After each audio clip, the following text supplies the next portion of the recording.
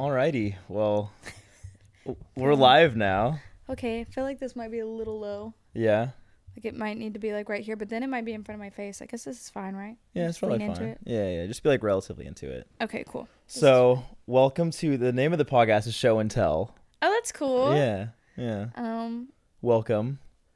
I was trying to think of a talent if I had one, but I guess talent? I don't. No, you have many talents. Well, first I do, but not one I can just like do sitting down. Okay. Do you have a pole in here? I don't really have much of anything Got a else. C-stand. Oh God.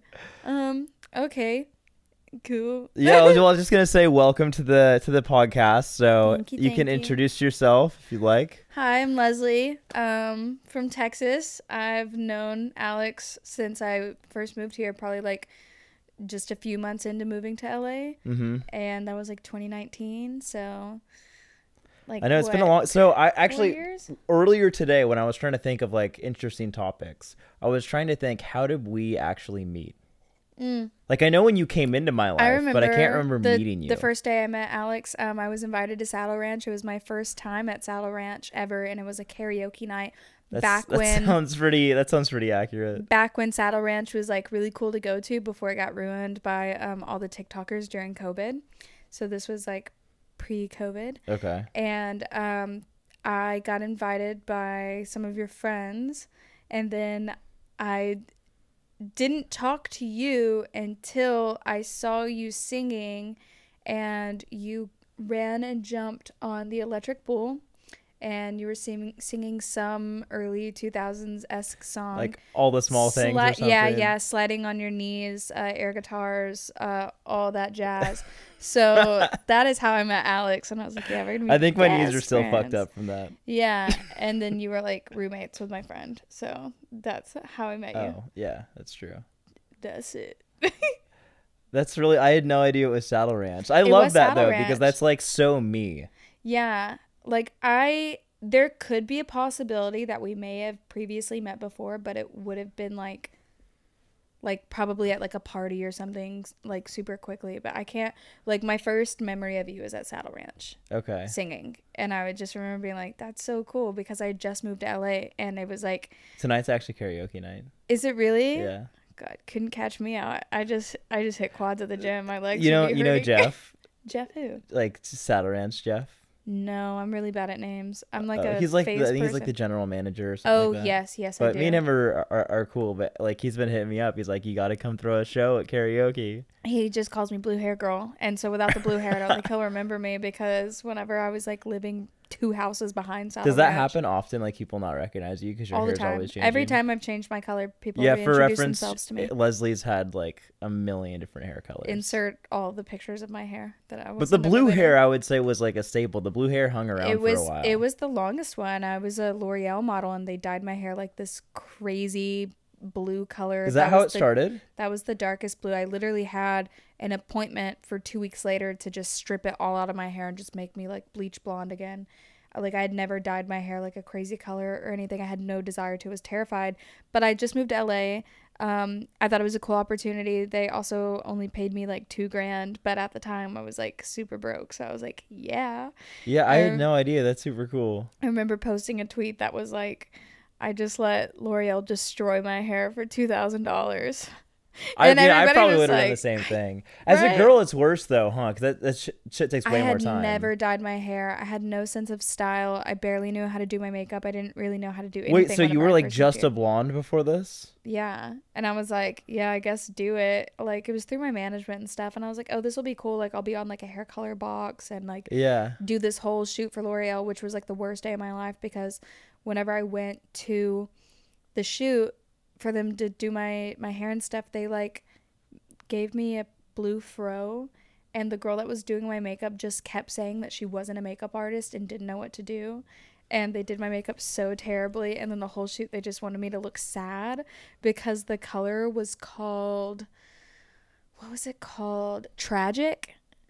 And so it was supposed to be a different color for like every type of mood. And so they had like a yellow, like every person that they chose to have that color had that color of eyes. So there was a girl that had like these mint green eyes, and her hair was mint green. And then I got chosen because my eyes were really blue. So then they dyed my hair the same color as my eyes. Okay. And so that was kind of like the theme of things. That's cool though. It was really sick. The pictures were horrible. My family bullied me for sure. Yeah? Yeah, they were like, the fuck is this? And I was like, I was like, I told so many people, and then I like just never posted it. And people were like, where are the pictures? And I'm like, I refuse to show anybody. They really aren't that. It was terrible.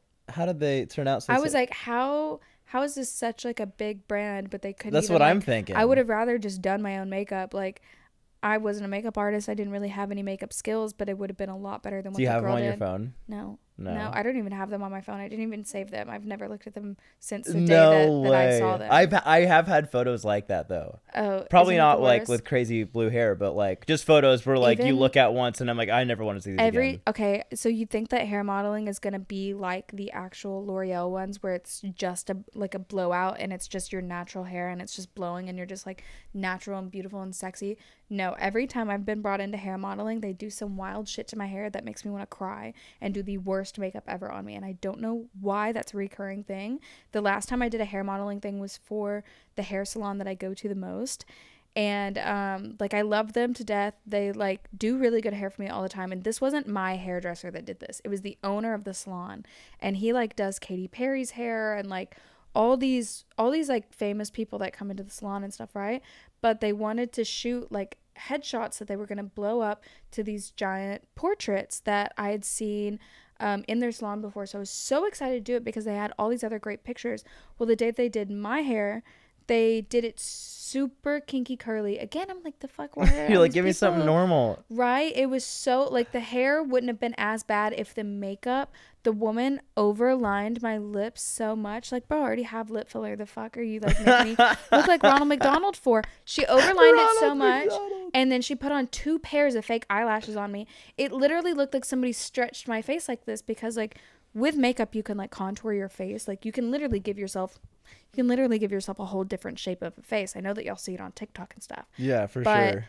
Like, my face looked so aged, and she put so much heavy makeup on me, and it was just like, I hated it. And then they were like, why don't you post these pictures? And I was like, because they're so, like, the pictures itself were like quality photos, right? But my hair and my makeup were so just the way it was shit. like presented. It was just like, oh, god damn, can y'all just like let me style this? Like, yeah, made me so mad. No, I've had that though. Like, I know it's totally different, but when I've shot like music videos and stuff, I've had different makeup artists, and it's maybe this is like ignorant to say, but to me, I've been like mind blown how some people, not all of them, so if somebody's done my makeup, they're watching this, but like so many people have done my makeup, and I've been like, how do you think this looks good? Right? No, it's happened to me so many times. I remember whenever I first moved to LA, I had really, really, really bad like cystic acne, which that wasn't their fault. However, they fully did my makeup, and the makeup was so bad, and then so you add the terrible makeup on top of my cystic acne. After they finished my hair and makeup, they were like, sorry, like, we're just not going to shoot you. Like, it just, like, your acne changed the shape of your face. And I was like, yeah, but I could have fixed this. Like, it wasn't that terrible. Okay. The makeup was bad. Like, they put this really cheesy pink lipstick on me that, like, wasn't even lined appropriately. Like, I've had my makeup done by really good people. And also, like, I'm not somebody that requires a lot of makeup. So, like, whenever you're putting fake lashes on me and there's, like, skin that you can see in between it because you don't know how to do it, like, that wasn't my fault. But, like, I remember that hurt me to my core for, like, years, thinking that it was my fault. And now that I kind of know, and I set up photo shoots myself and stuff now for, like, that fashion brand that I work for, I was like, damn, that was you guys, and y'all made me feel like it was me. Like, if you can't cover up a pimple, like, you should just get a different job. Yeah, not be in the industry. Yeah, like, it really is shocking. Like, I've had a lot of really bad makeup jobs done, but now I know to just sneak off to the bathroom and take off whatever I think looks terrible. Yeah. And fix it myself. So I just bring my. And I want to make it clear, I'm not like shading makeup artists. Like, makeup artists are incredible and talented. Clearly amazing. It just blows me away, like the a lack of awareness with like, I don't know if it's like a lack of preparedness and like they don't have the right there skin just tones to match, because like I'm not super familiar with that stuff, but like it's the same thing. I've had a with lot music. of bad makeup There are a jobs lot done. of music artists out there that are not amazing music artists. Just like there's a bunch of people in every profession that suck. There are a lot of fitness trainers that don't know how to train. There are, you know, there's gonna be sucky people in all of it, you know, but there's clearly amazing people in it. That's why it's a job. So speaking of fitness, we just lifted the other day. Yes, he made me do 1,000,000 lunges. But that's why my quads look so beautiful right now.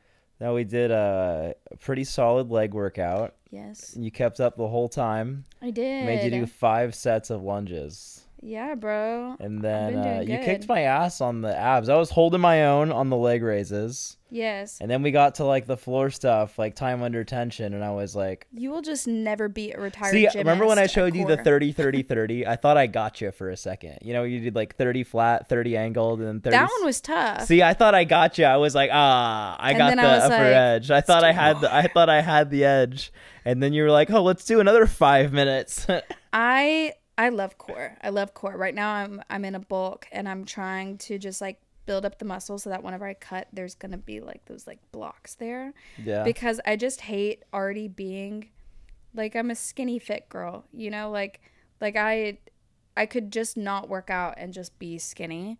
Mm-hmm. And I hate that because there are so many people that look at my page and just think it's just genetics. And so I kind of took a step back from posting like, I would say it's just genetics, though. It's easy to think that, because my genetics, but if the you muscle weren't I'm putting on is not somewhat genetic. responsible with the way you eat, like you wouldn't look the way you do. I don't gain weight. I have to like actively try to gain weight. So I would just be like, whenever I first moved to LA, like I was always active, but in the last few years I was like not active at all. Yeah. And just restarted my fitness journey in like last January. So like a year and like a couple months now, but there was like 2 years where I wasn't doing anything active whatsoever.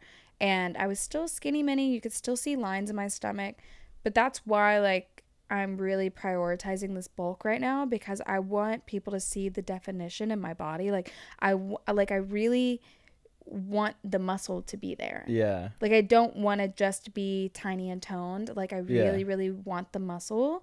I think a lot of that is stemming from the fact that like I've been on social media for years now, and so many people think I'm just like not talented, or like that I don't really have anything to offer and I don't work for anything and my life is just so easy and whatever.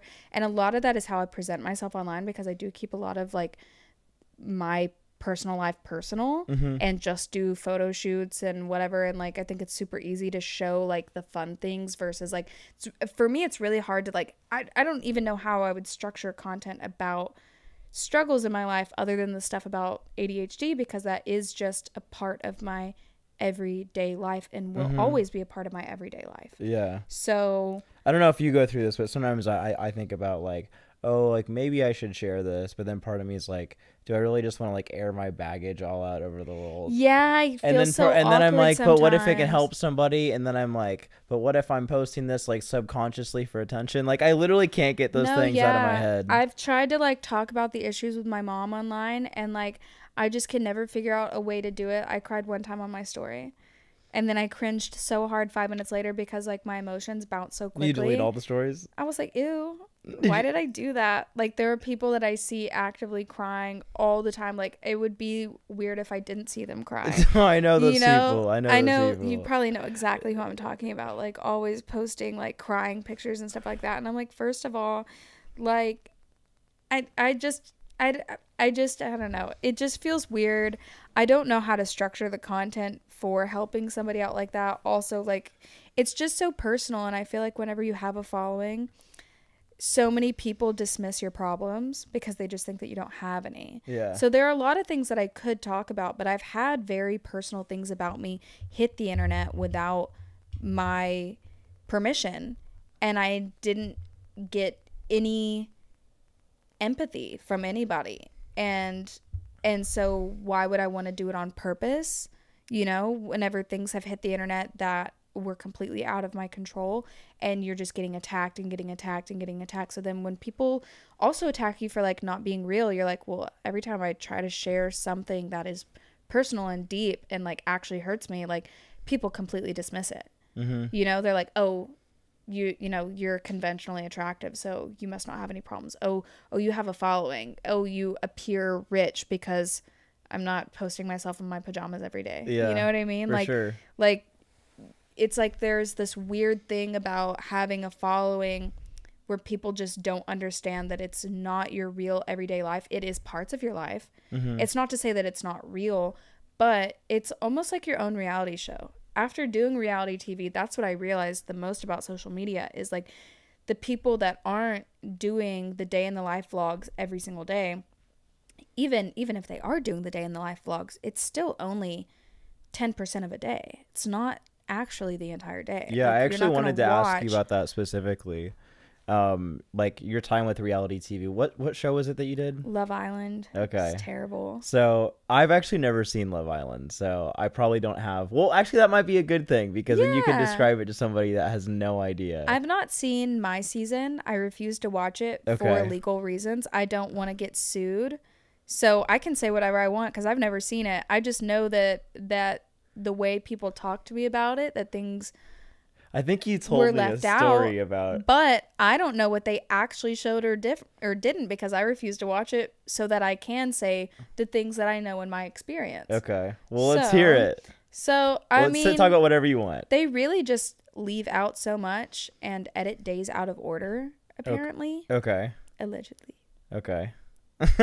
Bombastic side eye. I just like put a asterisk on the video. I know that you can only show so much in a 45-minute episode and people take it like that's the full day. Yeah. Like as if all the things they saw on camera, if we weren't on camera, like we're just over here like little Sims characters just bouncing from side to side, not interacting with each other. Like there's no other conversations or anything like that. So it just made me really sad because production really gets you to trust them. And I'm a very trusting person with being so fucking ADHD. I'm like a fucking golden retriever. I went in there and gave them my all and was like, just poured my fucking heart out. And they just didn't care. They didn't care about who I actually was attracted to.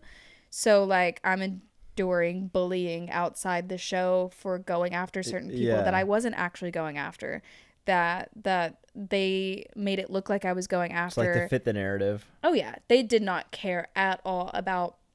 I was actually like in casting for 7 months, and for 7 months straight they questioned me about my sexuality. Like I was, you know, very pansexual presenting on TikTok, very into women. I even told them like I don't really like guys, like I don't really know if you are going to be able to find somebody for me on there. I'm very personality based, but also like if you want to know the physical features, here's this. They kept asking me like what would you do if you liked to go out, and I was like the same shit I would do if I liked a guy. Like it's really not rocket science. Okay. And then I finally get on there and I am in the villa. I take a look around the room. Everybody's obviously attractive, but I'm somebody who will know right off the bat from talking to somebody if I'm interested in them or not. Took a look around the room, said hi to everybody, and I was like, no. There was a girl in there. Her name was Genevieve. She was my best friend on the show. And I had the fattest crush on her. Okay. And tried to pull her aside to talk to her. It's called pulling them for a chat. Okay. And I'm in the middle of talking to her and like getting my fillers out there, and they literally called me on the intercom. They were like, Leslie, come to the foyer, we need to talk to you. And then they pulled me in there and they were like, we're so proud of your sexuality, like we're proud that like you're proud, but we really need you to focus on the guys. And I was like, so you brought me on here as your token gay girl. I know they posted a video of me making out with a girl, but I wasn't allowed to actually pursue a girl. And then whenever they were questioned about it afterwards, not even just about me, just about the possibility of having queer relationships, they said it was logistically difficult, which is bullshit because they have 25 people sitting in the hotel room that never even make it onto the show. 25 guys and girls that if I were to couple up with a girl and then they need another girl to go with a guy or whatever, they have them on deck. that's literally what the show crazy. was for. Like that's how they put it out for any guy or any girl that goes home, whether they be sent home like me or they get voted out or whatever. They have all of the tools because this show has no real like plot. Yeah. Like they just have to make it up as they go, especially if they run into situations where like They like see something that's entertaining and they're like, all right, we gotta roll with this. like our season was the season that had the most people go home unexpectedly in comparison to like anything in Love Island history. Like one person had a family member pass away and then the girl that he was coupled up with went with him. I got sent home for weed and then another guy went home for like a family emergency. Okay. And Are so- you able to talk about that at all? I had a dab pen and I was smoking everybody out. Really? Yeah. Wait, like other people too? I was going under the bed covers at night and smoking people out because that's how I get to know people. So like and- everyone that wanted to smoke, you were hooking them up. That's amazing. Yeah, I probably had like 4 people smoke with me. I remember sharing a bed with Josh, who's like this really like great fitness and health guy, and he's just like he was in a couple. You just have to share a bed with whoever you're coupled up with. Okay. That night, I don't even think we weren't even coupled up. I don't know why we had to share a bed together that night, but we did. And I just remember he's such like a, I don't want to say goody two shoes in a way that makes him sound like vanilla because he's not. Okay. But he follows the rules, Okay. you know? And I pull the covers and my pen just like, it's dark in there, right? It just lights up. And you know the emojis where it's like eye, lips, eye. Yeah, Where you're yeah, just like- yeah. As soon as the light lit up, he was like, and I was like, oh, I'm scaring this man. Because, like, I came in there like a fucking wrecking ball. Like, all these other, I would say the OG cast were, like, these really good girls that had, like, really good morals and were really looking for a husband. And me, I came in there with no expectations. I was Okay. like, if they find my soulmate, I'm all about it. Because Yeah. whenever I find somebody I'm into, I'm all in. But Yeah. if not, I'm completely out. And so like I came in there, took a little gander, got shut down for being gay. And then they were like, I was like, okay, well, I'm just gonna have fun. Like for me, this is the first time in 5 years that I've had a break. I've, you know, being on the content grind, it's an all day, everyday job. People don't realize that it is tedious and you get no days off. Yeah. You know, and even on your day off, you're probably scrolling on the internet looking for content ideas, and you're probably so stressed out about deadlines, and like you just never really know where your money's going to come from. And although it creates a lot of opportunity, it is like a little debilitating. So I was having the time of my life. I was like, I just got 5 girlfriends and 5 new boyfriends. Everybody gets to make out all the time and it's not frowned upon. And I'm in a swimsuit on a beach getting paid to be here, and this is the best time of my life. I would say life could be worse. Casa Amor was really, really fun. There was like no rules. I would say whenever we got back into the villa and all the original girls came in, that's when all the drama came in. Not to say that they're drama. It's just that it was like everybody kind of already had their relationships and they were at a point where like production's putting hella pressure on everybody and they're fucking up their relationships and whatever. So Okay. it was just a little more stressful. Like I had to be on eggshells, you know, whenever it was Casa Amor, nobody was taking it seriously because we were like, nobody in here is for each other, but let's fucking party. Yeah. So like Casa Amor was a big party. So that was really, really fun. That's cool. So, and then there was also like no pressure for production until the girls came back, and then they wanted us to like be penned against I wish each I other. was more familiar with the show so I knew. It's okay. I'll tell you everything. I've only seen I missed my mouth, dude. It's okay. It's honestly not a great show. When I was super random, but when I was thinking earlier about how we met, I couldn't. We were talking about fitness. For some reason, I was thinking about the one time we got like flaming hot Cheetos from Ralph's Oh, with cheese? and put like cheese everywhere and just Oh, like it's- drunk as fuck. Oh, yeah. I put them on that like San Antonio snack vibe. Yeah. Yeah, that shit's gas. Texture can of life. No, that's from San Antonio. Let me shit. tell you, I Yeah. didn't have a drop of flavor until I moved to San Antonio. I was like, oh my God, there's things out there more than salt and pepper. That's crazy. I keep tahini in my car now. Like, I lived in San Antonio for 3 years, and that is That's Flavor Town right there. Yeah? Yeah, dude. I've been once. I thought it was really cool. I was like 94 pounds all through high school and college cheer. And then I moved to San Antonio for like 4 months being there. I come back home after dating, like I'd been dating this Mexican boy. Okay. And his family fed me so Yeah, good. His family put you on, but huh? they fed me so well. And I come That's home too and I funny. remember I'm like walking past my family doing something. And they're like, where did that ass come from? And I was like, tortillas with every meal. Tortillas and beans all the time. Corn and beans. Corn and beans. Oh my God. Such good food there. So yeah. That's my favorite food. Speaking of putting on an ass, getting back into fitness and ADHD. Let's go there. A big reason why I started working out was because I had a flat ass and I didn't want to have a flat ass anymore. And I was always very, very active, and I stopped being active for like 2 years and was just smoking hella weed and just did not like where I was at in life as much anymore. I was like, I just feel a little stuck. Mm-hmm. And I was like, there could be something I could be doing. Like I was always so active growing up. Like I was a gymnast, a college cheerleader, competitive cheerleader. Like my mom was my coach. So like really was in the shits.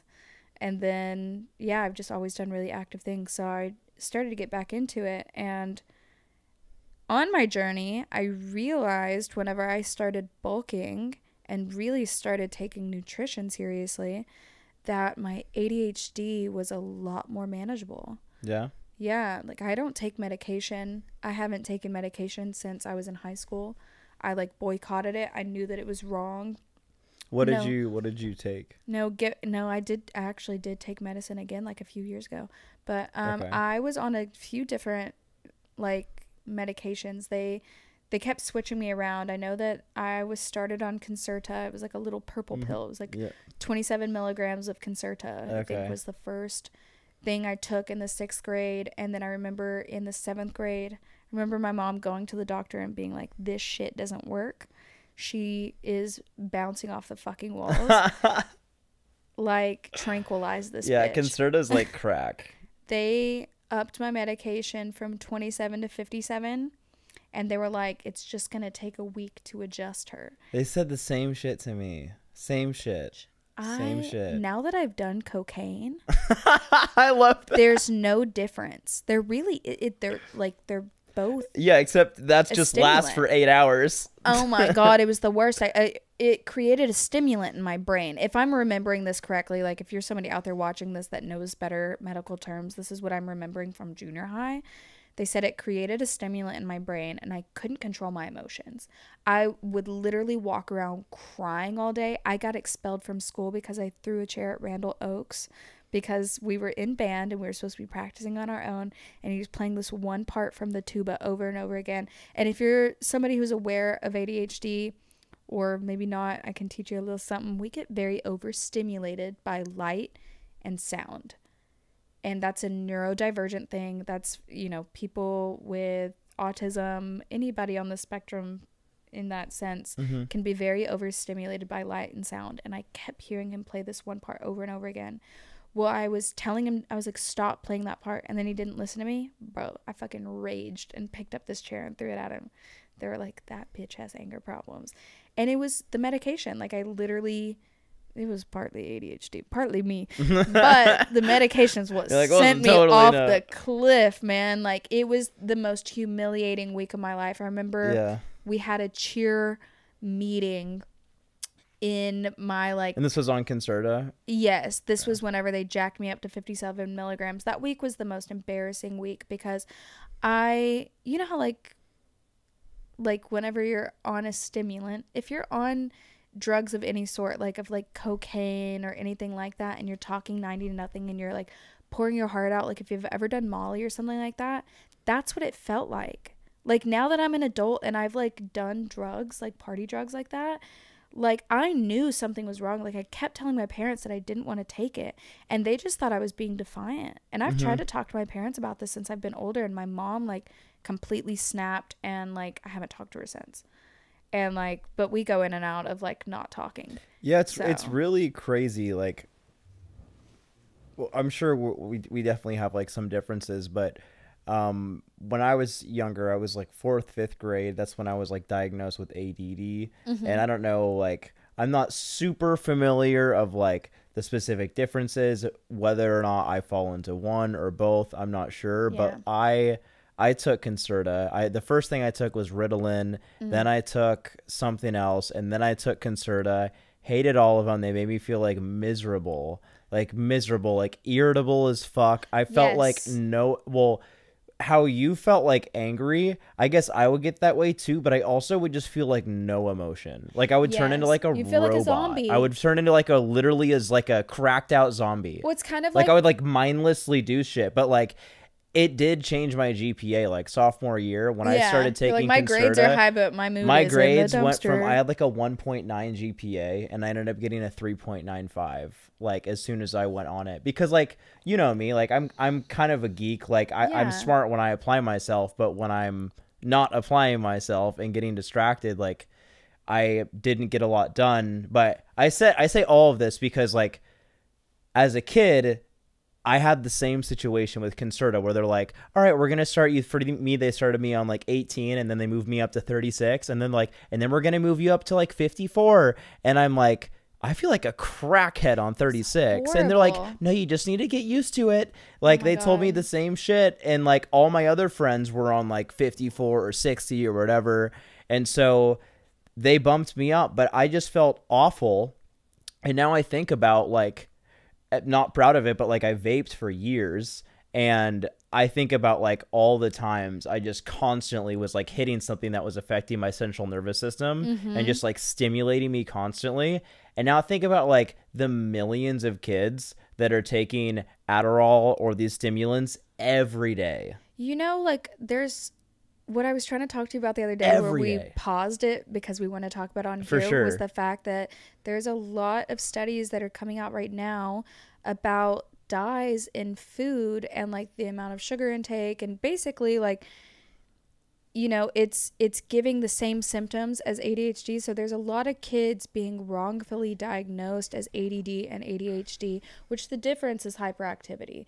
So attention deficit disorder is ADD and then attention deficit hyperactive disorder. So I have ADHD, you have ADD. So you may just not have the hyperactivity, but it's basically the same symptoms.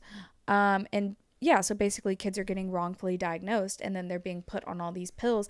And to me, like, I don't want to shame any parents because I know that it is really, really hard to have a kid with ADHD because I saw what my parents went through. And like I said, like I tried to talk to my mom about it. I wasn't trying to shame her. I was trying to tell her my experience because I stopped taking medication in high school because I was boycotting it. My parents would line me up every morning, given my parents were prison guards, like in an actual prison, and they would line me up and make me take my medication in front of them and then check my mouth and make sure it was not in there because I told my sister I was hiding it in the back of like my teeth back here. I was hiding it so I wouldn't have to take it. I hated it. Kids are intuitive. Crazy. They know more about their bodies than you know about their bodies. And I hate that growing up in the South that we're taught differently. Like, you should listen to your kids. I kept telling my mom that something was wrong and that I didn't like the medication. And I know that she was just at her wit's end with me because, you know, I had 8 kids in each household. You know, I was one of 16 and I was the most complicated child. Like, I was the neediest for attention and, you know, like I needed to be emotionally stimulated constantly. And I know it was a lot, so I don't blame her for it. I just wish she would listen to me. And where I stopped taking medication is that I took all my medication to school and traded it for pizza. I was That's like, I wish I incredible. would have sold it I now know that I you know. would have made money now. I had patches at that time. They're almost like caffeine patches. But they literally would rub my skin raw. I would have to shave my stomach. You could either put them on your lower Like back or on your lower like stomach. Adderall patches or It was called Daytrana. I've never heard of that. They would burn the shit out of my skin. My skin would be raw, but I would still have to put one on every That single day. sounds fucking terrible. It was terrible, but I took it to school. I told these guys that I went to school with, Hunter, Belle, and Jake Walraven. I was like, Hunter, have your mom call me in a pizza. and I'll give you this box. And they stuck them all over themselves. A drug dealer was born that day. Yeah. I'm not a good drug dealer. I'll just give it to you because I just want you to have a good time. But like literally, you're just a drug giver. These guys put them all over. Yes, I'm just a drug giver. They put them all over their stomach and all over their arms. And then they came up to me like hours later and they're like, now we know why you're smiling all the time. Like they were cracked out essentially. Like it was just terrible. But I remember like I got like kicked out of my house and everything because of it, because I wouldn't take the medication. And then a few years ago, whenever I left that content house, I was so just, my brain was in the fucking gutter from how terrible I was treated. They had me so convinced that everything in the world was wrong with me. So I was like, I just need to get on medication. I was so depressed, you know, so fucking depressed, which is like essentially ADHD is like being chronically overwhelmed. We have very low dopamine. So the hyperactivity in our, you know, like constantly needing to be stimulated is our body seeking out dopamine. Yeah. We have really high levels of cortisol and very low levels of dopamine. So the reason why you can't do tasks that you don't want to do, but why you can hyper focus on the things that you love, is because it gives you dopamine and the other things don't. Yeah. So it's really crazy how striking that difference is. And it's like it's tough because like a lot of times I like rag myself out for it, where I'm like, no, it's just me like having bad habits and like I need to work harder and like I'm like inferior to like these other people, and it's and it does get the best of me a lot. And it's something that when you like, just even you bringing some of that stuff up the other day, I was like, yeah, I forgot about that. I forgot that I have like I've been this way for a long fucking time. It's like, it's debilitating because it's like, especially if you're with being ADHD, like you're a perfectionist, but you will never feel like you're perfect, because like you can spend 8 hours making music because you love it, but you're not going to do the dishes for 2 weeks until they get flies because it doesn't give you immediate dopamine. Yeah. You know? For sure. It's like, it's the saddest thing because it's like it's like that having all the that shit hurt, didn't it? I was like, wow. I know. That shit, it stings because it's like, you know, sometimes I'll have people on TikTok like see that there's like a pile of clothes in the back of my thing and they'll be like, you're fucking disgusting, like clean your house. And I'm like, I really want to, but I'm gonna sit here and think about it until my mind is in the fucking gutter. Yeah, that's why I have a maid now. Weeks later, you know, and I've been thinking about it, like if I got a maid, I think my mental health would be a little better because it would take a little something extra off my plate. Yeah. And just waking up in a clean environment would be nice, because some days I wake up and I just look around the room. I just get like so unnecessarily mentally stressed about dumb shit like that. Well, it's like, and that's why I like to have somebody else do it, which like probably just sounds like a lazy cop out. It's not though. I fucking hate when people think that ADHD. It's hard not to feel lazy. that way though, you know? It is, because well it's like, you're paralyzed. You can sit here and be scrolling on your phone, but really what's going on in your head is like, it's almost like having an office full of people. It's like one person standing up and being like, we're going to go fold the clothes. And then somebody stands up and they're like, actually, we should do the dishes. And then another person stands up and they're like, but what about working out? And then another person stands up and then they're like, record music. Yes. Everybody's screaming at each other. So then you're just sitting there. ADHD is a... Have you seen that in that movie Inside Out? The no. animated... Oh, dang. No. Dang. What is that about? Basically that. In a nutshell, in an animated Nobody movie. bullies you more than your own brain as an ADHD person. It fucking sucks. Yeah. It's... fuck, what are the words? It's an executive function disorder. It's knowing that you have all the puzzle pieces, but not knowing what the fuck the puzzle is. So you're we're like, where do I bad even self start? CEOs. So, We're bad self CEOs. It's terrible. It's terrible. I would say like my biggest advice for it is starting your day with something that's going to give you dopamine. So like an easy task that like you know, maybe like, okay, putting on your shoes. If you put your shoes on, you're going to get more done. Like if you lay out an outfit next to your bed, especially on a day that you have a lot of things to do, if you just wake up and put on that outfit and put on your shoes, for whatever reason, you can get more things done. And it's almost like it feels like a little bit of an accomplishment, because for me, like, especially like being a girl and having a little bit more complicated of a wardrobe, knowing that athleisure exists has changed my life. Like it's literally all I wear. Having the gym aesthetic, it's so much easier than everyday clothes, because I can wake up and put on a one piece and know that I'm going to wear the same kind of socks and the same shoes, and it just takes so much more stress off my plate, you know? So, the gym has helped me a lot with my brain, especially down to the eating. Like I said earlier, I have a really hard time gaining weight.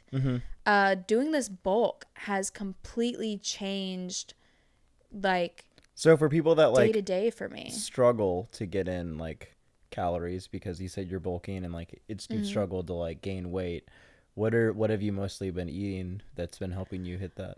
I would say, you know, people with ADHD have a hyperfixation food. Have fun every week. Go ham on that hyperfixation food. Just make sure it has a lot of protein in it. So the week that I noticed the biggest gains for me was I was hyperfixated on these salmon protein bowls. And it's just brown rice. I get an air fryer. An air fryer makes your life so much easier. Meal prep your rice for the week. That's easy to do in one sitting. Meal prep it, put that aside, and then make the stuff that goes around it. You can also do that with pastas. And like just put that aside, you know, keep it separate. But air fry salmon in like little nugget bites, and then I put teriyaki sauce, stir fry sauce on it, avocado, and it was so good. And I just ate that for like a week straight, like breakfast, lunch, and dinner. And then I kind of get excited for what my next hyperfixation meal is. There's like something to look forward to. Last week it was charcuterie. For whatever reason, that's all I would eat was charcuterie. So then I just went to Trader Joe's. I got a bunch of like anchovies. Mozzarella actually has a lot of protein in it. Okay. So I got like mozzarella. I got hummus. Hummus has like a lot of protein in it. I got a bunch of different meats from the deli, a bunch of different cheeses. And I just like didn't punish myself for not wanting to eat something heavier. Like I just ate a lot of what I liked. And then also there are these protein bars that I really, really like. The Belle protein bars, the cookies and cream one. I've still never tried one, actually. I think I have one in my car. I'll gift it to you. It tastes like a Twix bar. Yeah? It says cookies and cream, but it tastes like Twix. I would just say nurture what you like. If there is like a specific protein that you like, go ham on it. You don't have to eat something different for every single meal. You know, I think this week I'm really on to sweet potatoes. So I'm just going ham with sweet potatoes. I'm not bullying myself about it. With ADHD, you are never going to be happy if you are constantly trying to change what your brain is trying to do. You got to learn to go with the flow and be happy that it is where it is, and just like learn to be grateful for it, because like there are a lot of things that my brain can do that other people's brains can't do. And so if I'm hyperfixated on a fucking salmon bowl, that's going to give me the fattest ass in the world. I'm okay with eating that breakfast, lunch, and dinner for whatever reason this week. So I'm just going to go ham on it and just really nurture that. Another thing that I started doing is I switched from a normal protein powder to a mass gainer protein powder and started taking creatine every day. And just mixing it in creative ways. So like I'll either put creatine in my coffee or in orange juice, or in like I'll mix it with greens and a little bit of pre-workout before the gym. Super easy. But I started noticing the difference with those two things. The big difference with the mass gainer. The mass gainer protein powder really helped me. I put on like 8 pounds in the last month and a half since I started taking it. Oh shit! Okay. Which is great for me. I don't gain weight. You know, I told that to Austin. He was like, "I gained that this week." That shit's dense. Yeah. A lot of people don't like them because they feel like they're too thick. Like I've been hearing a lot of people, like everyone other than you recently has been like, "Oh, I hate my mass gainer." I think it's like, first of all, it's going to be the brand that you buy. Yeah, for sure. And then also how you make it. Like I only drink it at night. Okay. before bed, and I'll put chocolate ice cream in it. Okay. And do it with oat milk instead of water, because why would you do it with water? Okay. It's You said fucking make gross. this shit dense. Yeah. Well, mine's not like super thick. Sometimes I don't do the full 2 scoops. Okay. I do whatever tastes good. Oh, throw in a little bit of cottage cheese. Yeah. That's one of the hidden secrets of the fitness industry. Yes. I love cottage cheese. And honestly, it makes it way creamier, and it has like that kind of like salty, sweet, like savory kind of. Make it fun. Make food fun for yourself. You're not going to fucking eat, because people with ADHD, for whatever reason, will look up and it's 8 o'clock at night and they haven't eaten. Yeah. And if like you hear cottage cheese and you're like, you think that's gross, right? You think but that's disgusting. So I'll never forget. Like I had the same reaction. I think when I was like 17 or 18, I heard about it for my first time in like a shake. And I'm like, cheese in a shit, what? Like what is wrong with you? Even avocados. And then I realized it kind of has like the same effect as like Greek yogurt. It makes it thicker, but it's cheaper. It has more protein. Yeah, I mean that's basically it. I had to buy Austin his own tub because I taught him to make just like cottage cheese toast with honey. Yeah. And now he's obsessed with it, and he comes to my house every time he knows I buy groceries, so I had to get one and put his name on it. I was like, do not eat my cottage cheese. I need this to get a You gotta admit though, like the name cottage cheese sounds fucking it sounds feral. fucking gross. Sounds like foul. Cottage, it's just like there's just that can never sound good. It sounds so nasty, but it's actually so good. Like I put that on my charcuterie board with a little bit of honey on it. Well, like I eat it with like pita and honey and like salami. Okay. It's actually so good. You got the full good. little charcuterie treatment. Yeah, that was what I was hyper fixated on last week. So I was like, fuck it. Guess we're eating nothing but charcuterie for breakfast, lunch, and dinner. I ate probably a million olives that have 0 nutritional value. I was like, why can't I fixate on something that has like what I need in it? But whatever. Another thing that I switched over from, instead of having so many chocolate protein shakes, I found these yogurt drinks that have like very, very, very little sugar in them. Okay. But 20 grams of protein. Okay. And it's yogurt. And they're fucking awesome. I found them on like Instacart, and I've been going ham with those. They're a little bit easier to drink. I would say that if you don't like your mass gain or protein being so thick, thin it out, break it up into like different like you can make it as thin as you want. I don't measure out half anything. dose it, have it twice a day. I don't know. Just don't make it miserable. Find a way to like it. Yeah, I think that's where a lot of people think that you have to just eat chicken and rice and broccoli. If you're trying to create a habit out of something you don't like, you're never going to like it. Like a watered down protein shake, why would you do that? You can literally like substitute anything else in it. Make it fun. Like you can make a vanilla one and then also throw like some cinnamon in there, and like I don't know, get on Pinterest. Pinterest is like the best place for like, I don't know why people don't use Pinterest more as a search engine, but I do, because there's people on there like making the recipes and stuff all the time. Yeah. Like that, I go to it for anything. Like it's all free. Like I will say though, so like I'm somebody that like firmly believes I'm like, don't spend money where you don't need to. Like there's so many supplements that are like over marketed or over promising, like a good protein, like I would say if you can work out without pre-workout, you don't even need it. But like I take a solid protein. Creatine's always a great option, but like that's all you really need. Yeah, like it is. Like mass gainer, that can be cool too if you're really trying to like gain weight and you need the calories in.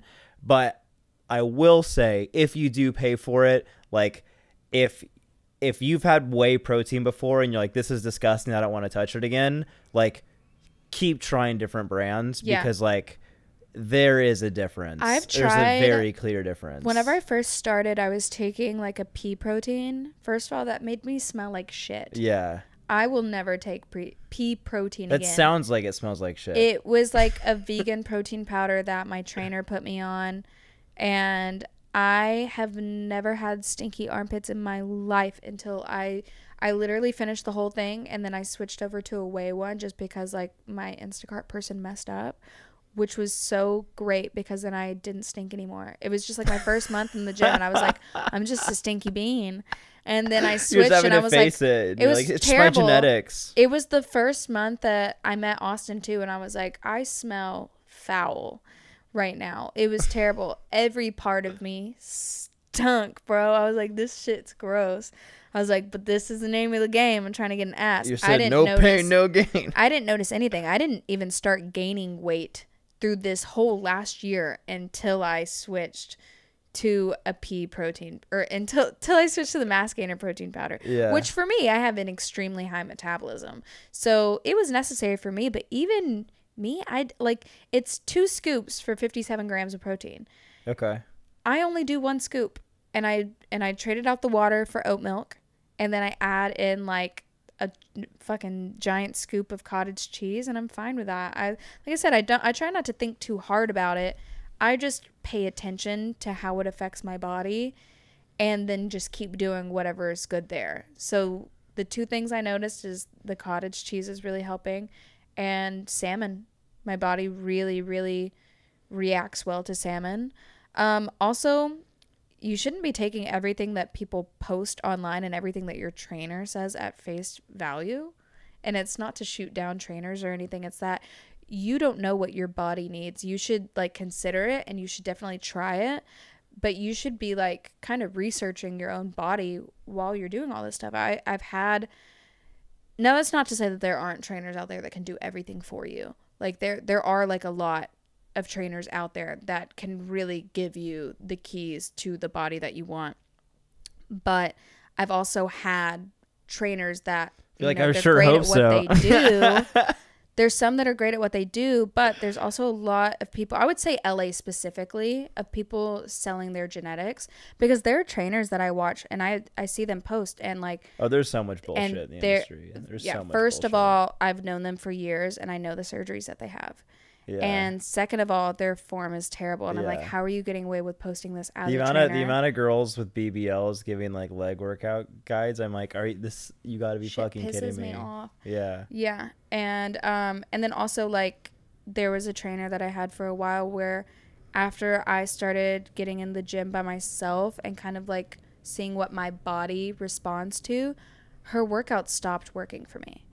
And I would go in the gym and I was like, the last time I worked out with her, I literally left and went and worked out on my own afterwards because it was such a bad workout. Yeah. I was like everything she was doing, I was like having to kind of correct her.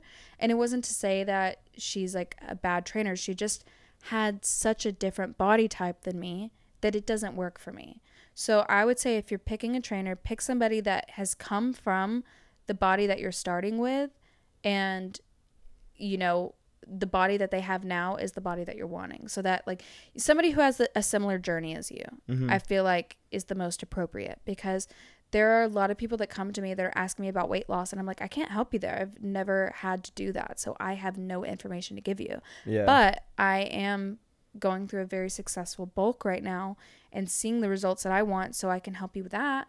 But I'm not going to tell you how to lose weight, because I don't fucking know how to do that. Other than by not, like just being a super stressed ADHD person, not taking care of myself, I'll drop weight like that. Yeah. But like in the most, I'm like stress, eat everything in sight. Yeah. Dude, I had to slow down on smoking weed. I was like losing my appetite. Smoking weed with ADD too, I feel like is extra tough, at least for me. Like some people can like smoke weed and be productive. I don't know if that like applies to everybody with ADD, but like for me, when I smoke, I am not productive. I enjoy it, but I'm not productive. A while where I was more productive with weed because it was slowing down my brain enough to where I could concentrate on like one thing and get it done. I was like doing a really good job of being productive. And then I think I was just depressed at where I was at in life. But I saw a thing earlier today actually that was saying like, you can be successful and smoke weed, but you shouldn't smoke weed until you are successful, because smoking weed helps you feel comfortable with where you're at. So it's like then you stop pushing past where you're at in life because you feel good and comfortable. But at the end of the day, like you're going to be overwhelmed whenever you're not high, and then you're going to smoke again, and then you're going to be not overwhelmed anymore. And then you're just going to continue that pattern of being like, shit, I'm overwhelmed because I know I'm not doing the things I'm supposed to. And then that's kind of where the spiral goes to being lazy. Yeah, so you have to be disciplined whenever you're smoking weed. If you're not a disciplined person and you're just smoking weed, then that's where it starts getting a little out of hand. It's not to say that like, if you smoke weed, you're going to be unsuccessful, because that's just completely not true. I think it just elevates who you already are. Yeah. So yeah, I don't know. I had to start slowing myself down and just smoking at night. Okay. So, because I got to a point where I think I was just really unhappy where I was at in life. You know, I was just doing OnlyFans. I wasn't doing anything that, you know, really gave me value. Yeah. And I hated sure. that. And all I was doing was smoking weed all day long, smoking weed and just like eating like shit and not taking care of myself. Also found out that I had I have PMDD, which is premenstrual dysphoria disorder, which is basically I have like really crazy hormones around my period, which goes hand in hand with ADHD, because having ADHD, I have really low dopamine and really high cortisol. And basically, PMDD is just really heightened hormones, and it raises the shit out of your cortisol. And there is no cure for it, but you can kind of like muffle your symptoms by working out, eating really healthy, and basically balancing your gut health. So like a lot of things with like, you know, with ADHD and PMDD and how you feel, it's all chemicals in your brain. So if you can learn how to detect when there's too much of a certain chemical and when you need the good chemical versus the bad chemical, and what to do to gain that good chemical and like soften the bad one, then like you can do so much more with your life. And so it's like it can come down to eating, how you're spending your days, how much blue light you're intaking, and like how much you're moving your body, and what is like feeding your soul that day. And it's just like, yeah, so like I ended up getting another job aside from OnlyFans, and I plan to quit OnlyFans at the end of the summer. Nice. I'm so excited. I've been on it since 2018. I'm a fucking OG on there. But I'm just really burnt out because, you know, there's so many managements now. I had a management really fuck me over during the holidays, like just going behind my back and pretending to be me and doing shit they weren't supposed to be doing while I was with my family and not paying attention to my account. And that burnt me out. And that was really what sent me to being like, I want to take back my narrative and do something that I really like. So now I work for a fashion brand and shoot all their content. And even just doing that, you know, I'm definitely not making a lot of money from it, but I love it. Well, it gives you a sense of like purpose and value. Yes. And I think that's like what a lot of people struggle with like OnlyFans. And like, you know, I totally get it. I think it's like, obviously the money for a lot of people is really good.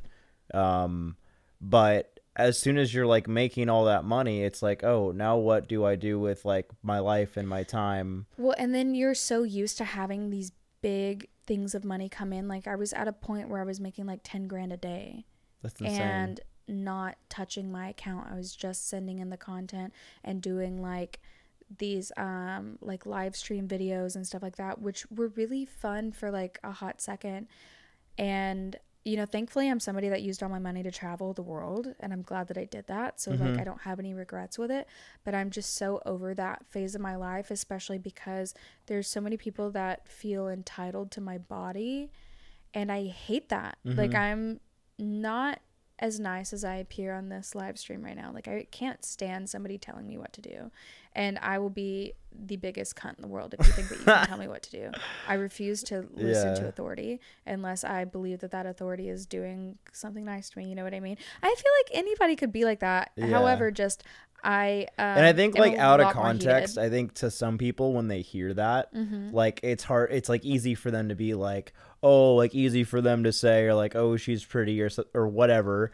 But I don't think people understand that like, yes, the money is great, but like, I don't want to say like demeaning or dumbing yourself down, but like when all you're appealing to is like the way you look to somebody or like them having control over you, it's a terrible feeling. My goal was to keep my personality at the forefront, but you know, sometimes you just fall off with the communication, or you just fall off with like, you know, leaving certain parts of the story out. And I do have people on my OnlyFans that have been supporting me for years. Like I even have people that I've like sent gifts to for like birthdays. Like there's couples that I talk to on there that are so nice and so respectful. Like I really do have people on there that are supporting me. That's awesome. But the biggest difference that I noticed in OnlyFans was whenever it popped off and like all these girls got on there and they weren't actually on there. Their management was on there, and it's just, they're very robotic and it's not their personality at all. So then, like, you know, before these managements came around that, you know, are supposed to help me monetize, you had to pay to get onto my page. Like I had a subscription. And I think that was my favorite time that my OnlyFans was, because it really filtered out the people that didn't have any good intentions towards me. So instead of somebody yelling at me being like, where's your asshole? And I'm like, first of all, I'm not a porn star. I've never presented myself as a porn star. I'm completely open and honest whenever I promote my OnlyFans. I'm always like, you will never ever ever see me fucking on here. You will never see me fully nude. Like, it's just not gonna happen. Like, I'm definitely a free the titty type of girl, but like you set the standard that that you want to be. And the biggest issue was that I had these managements go behind my back and put out a completely different narrative. Like, I had a management during the holidays doing dick ratings, sexting people, pretending to be me, telling these people out, like literally sexting with people as if they were me. And I had to go into my own account and be like, guys, this was not me. Like, that wasn't me, and I'm so sorry. And then I just did a bunch of free live streams for like 3 months and burnt myself out. And now I just have like a really hard time logging on. And I still do it because like I need the money.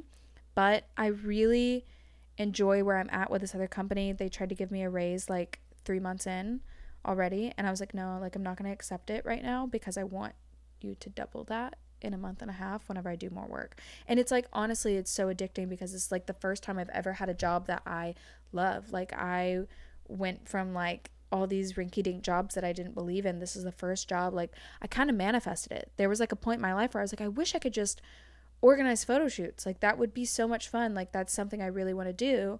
And like I would be really good at it. I have like a lot of really good content ideas. And I think I love the fact that I'm not at the forefront of it. I get to just be creative. And they like, I reached out to a friend one day and was just like, hey, do you have any small creators I could manage? Like, I'm just bored. I have a lot of free time on my hands and I want to be making more money in that free time. And she's like, I think I have something better for you. And then she sends me this fashion brand. They're like wholesale to Nordstrom, Urban Outfitters, like 100 different brands, all known and whatever, but they as their own brand just don't have like a big account. And they're like, they just need somebody to run their Instagram account. And then I come in there and they put so much trust and faith in me right off the bat and really just like believed in me and were just like, yeah, dude, like whatever you want to do. And I think as somebody with ADHD, I have never kept a job for longer than 3 months, nor have I ever wanted to past a month and a half. So I get in there. So props to you then. I love this job. And like, they really are so great to me. Even though the pay is like not something I'm used to, I think it's like really healthy for me because I've not had like a healthy mindset towards income for like, you know, I went from stripping to, you know, getting these really high dollar brand deals to having an OnlyFans where I'm making so much money and really putting in like very little effort, which there are OnlyFans girls that put in a lot of effort. And like, that's not to say that it's just totally a lazy job, because it's not. Like, people don't understand, like, it is such a mental job. It's like naked therapy for people that, you know, they just want to take and take and take and take and take from you all day long. And whenever it's thousands of people DMing you wanting your attention all day long, like, your social battery is just in the fucking dirt. In the fucking dirt. And then you got people mad at you being like, well, you didn't message me back. Well, there are thousands of people here that I need to message back, you know? And it's just like, it's just a lot of people wanting so much from you. So like I said, I always wanted to keep my personality at the forefront, and then it just, like, I felt like my narrative kept being like stolen from me by these management companies, because they just look at these girls, they look at all of us as just being disposable. Like, if there's like, they're especially going after like really young girls that don't have like parental figures or like legit management in their life, that just want to make money and for sure whatever. And there are people that are like totally okay with that, but like, there are a lot of girls that just have no idea what they're getting themselves into, especially because like, I had 3 years before these management companies came around, so I already knew the game, and so it was just really hard to get one past me. Yeah, you know. So the coffee's working. Yeah. No, I'm the coffee's a blessing. I love coffee. You know that coffee is like basically an ADHD person self-medicating. Like, it's a stimulant. Caffeine stimulates ADHD people in a completely different way than, like, you know, That's what I've been neurotypicals. told. Yeah, I didn't know if Yeah. that was just like an old anecdote or if that it was actually true. No, it's true. It's true. Caffeine kind of like does the same thing, just a lot more mild than like the crack that pharmaceuticals give you. Yeah. You know? I used to be allowed to drink Coke and like Mountain Dew in class because it would help me concentrate. Also peppermints. That's why I started And- drinking coffee in like 3rd grade. Yeah. Probably why I'm 5'8". Oh God, I know my mom would give me coffee all the time too, but she thought like it was before I was diagnosed. She was giving it to me before like pageants and stuff to like make me really smiley and bubbly on stage, and then she found out I was ADHD and she was like, well, fuck, I've just been medicating you, but all right, you know.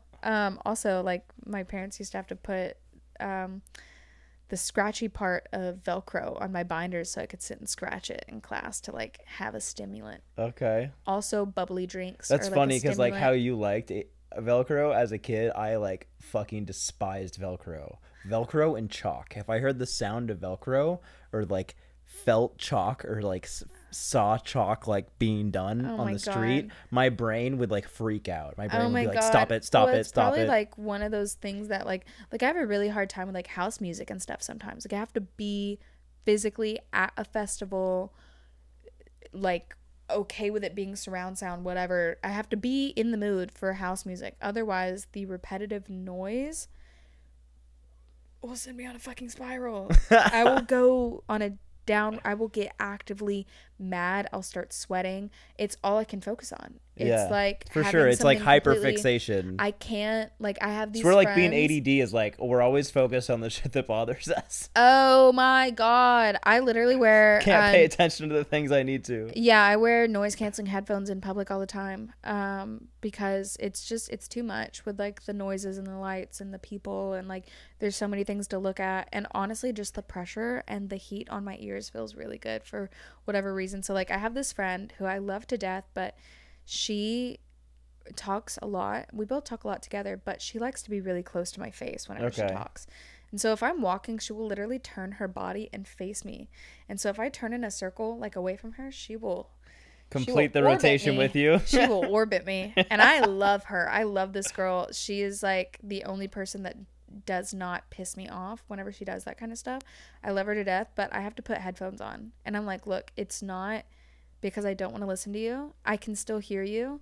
This just muffles it a little bit. And also takes away all the further noises so that I can just have this one. Because otherwise I will be on the verge of tears if she's doing that. I remember one time I was looking for a bathroom. I was also trying to look for a specific like jacket. I'm walking through like Bloomingdale's about to piss my pants. She's orbiting me while I'm trying to search for a bathroom I love that. and talking, and I'm having to pay attention. And I looked at her and I was like, I'm gonna cry if you keep going. Just need you to slow down for like a sec until I pee, and then like it's not so many different things yelling at me. Yeah. So it's a lot. Well, Leslie Hannah-Belle, Leslie Golden. How should we describe you? What do you mean? In what way? I What don't know. name? Yeah, what do you go by these days? Oh, I go by Leslie unless I'm in Texas. If I hear Leslie in Texas, I know they only know me from social media. Okay. Yeah. Okay. Everybody else over there calls me Hannah. My family, Really? like, they give you a lot of shit for going by Leslie over here, and I'm like, it truly was an accident. So Well, we got to get in another workout. I know. I need a full body workout. Like, I would like to have like a day where I go through like a full body something that just like tightens everything. Yeah. Especially like I would love to do that like 2 days before a photo shoot. Let's do like a back day or something maybe. Oh yeah. I have a shoot for Titan on Saturday morning, so I'm gonna be going ham all week. I have a shoot tomorrow in like an abandoned pool, like a massive abandoned pool. Nice. That's like out in the middle of nowhere that this photographer found. So I'm excited, but I would like to get like I keep like putting off a lot of shoots because I'm like I want to be super duper in shape. Give me like 2 weeks, and then 2 weeks goes by, and I'm like, guilty of it. I was like, I was supposed to be ripped by now. no, I'm like, fuck. I'm like, well, how am I less ripped than I was 2 weeks ago? It's the bulk, bro. The other day, God, I'm gonna It's get the a little McDonald's cookie graphic. toad's fucking me I've up never right had now. like a little pudge before, but I've been kind of getting one. Oh, yeah, I'm a thick boy right now. Oh God, Austin looked at it and he's like, yeah, fat girl. And I was like, don't say that. I was like, fuck. And then like you could just, whenever your stomach sounds like a waterbed. For sure. Sometimes It was. I love how southern. I was having sex and it sounded like a waterbed, and I was like, this is the most humbling experience of my life. I was like, fuck, man. And then I did the stair climber for like 20 minutes the next morning. I was like, never again. Never again. So. Well, thanks for coming. Thanks You're for so chatting. welcome. Hopefully, we probably went way over time. Yeah, I have no idea how long we went, but I guess we'll find out. But yeah, thanks for coming. Of course, thank you. You're not kicked out yet, but I'm gonna end this. You have so much to edit. Yeah. Thanks for watching Show and Tell. Leslie. Thank you for having me. I'm happy to be here. So. Till next time. Bye.